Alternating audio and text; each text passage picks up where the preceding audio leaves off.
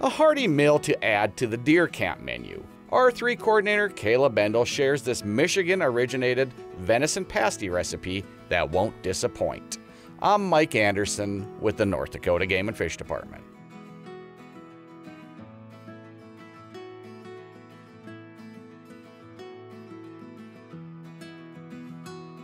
Today we're going to make venison pasties. The pasty originates from the UP of Michigan, but it's very similar to like a hand pot pie or a hot pocket or even like an empanada.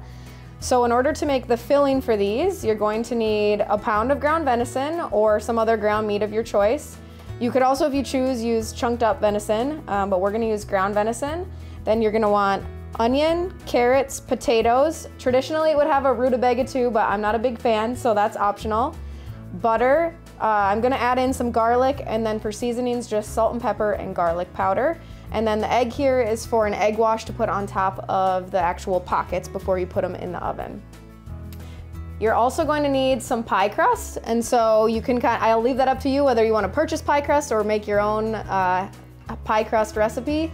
I tried one today for these that uses lard, but you can also use Crisco or butter or your preferred pie crust recipe. So first here, we're gonna peel the potatoes, then dice them up. You're gonna wanna dice them pretty small because they're gonna go in this pocket, so you don't want a big cube. Dice up the carrots and the onion. So then we're just gonna mix our ground meat with the carrots, potatoes, and onions, and then add in our garlic and seasonings and mix it all up for our pasty filling.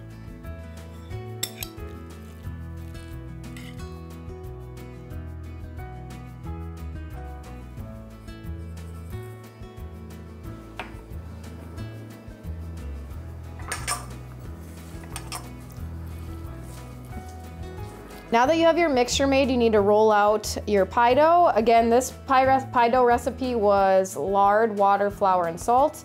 You can also buy pie dough if you want. That doesn't fly in my household. Or Crisco or butter, whatever your pie crust recipe is.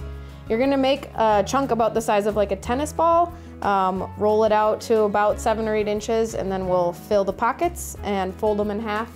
Put some butter in there too, and seal it up.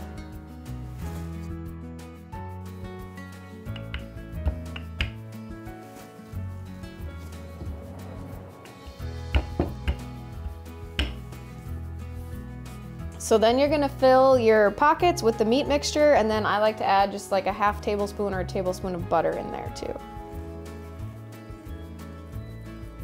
Fold them in half and then seal them up. And then you have your pasty. Last step before we put these in the oven is to crack an egg, scramble it, add about a tablespoon of water to make an egg wash, and we'll brush that on the pasties. After we brush the egg wash on these, you're gonna put them in the oven for 45 minutes at 350, and then turn the oven up to 425 and let them cook 15 more minutes. So it's about an hour total, and you just turn that temp up for the last 15 minutes. After they've cooked for an hour, you can let them cool, and then you have your venison pasty.